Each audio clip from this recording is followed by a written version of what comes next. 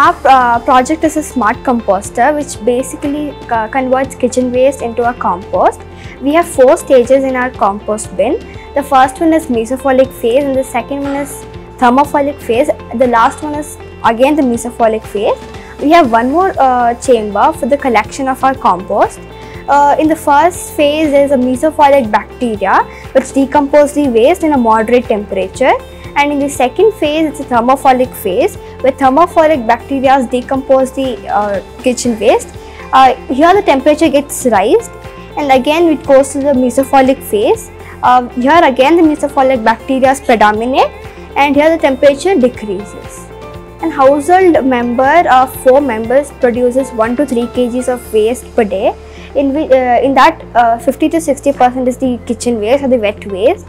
Improper disposal of the waste leads to the unhygienic conditions and which leads to the spread of diseases. So we thought of making a compost bin which converts the kitchen waste to compost, and that can be used for gardens as well as for the farms where farmers can use that, but in a big one. We've got a lot of help from the innovation center. Like they've helped us a lot in giving us materials whenever and whatever we need.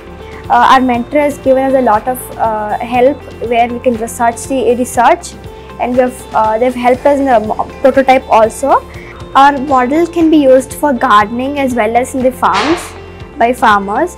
So our model can be shifted from one place to another, or we can convert it into small compost depending on the size of our place or size of the place we keep the bin.